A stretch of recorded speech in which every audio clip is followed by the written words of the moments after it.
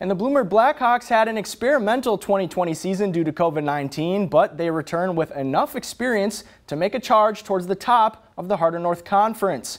Head coach John Post says players are separating themselves at practice and younger players have grown into contributors.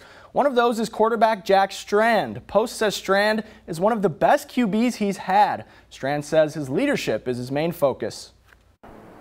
Just being confident in myself and in my teammates and being a good leader out there, talking a lot, making sure everyone knows what they're doing, and then helping guys when they aren't sure or something's going on, and then I go in there and make sure that everything's okay. Bloomer hosts Somerset to start the season 2 weeks from today, and we've got plenty more high school football previews on the way. They'll all be aired in our Countdown to Kickoff special on August 18th at 6:30 right here on News 18.